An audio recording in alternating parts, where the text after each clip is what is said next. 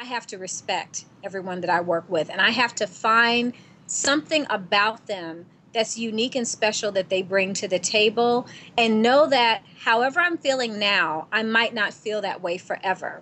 So that means don't burn bridges. So, what I say, think about is how well you connect with people.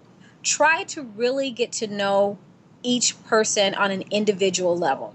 When you get to know people at this level and you keep that information and you utilize it, you leverage those relationships, that's how you're able to build your network later on in your career.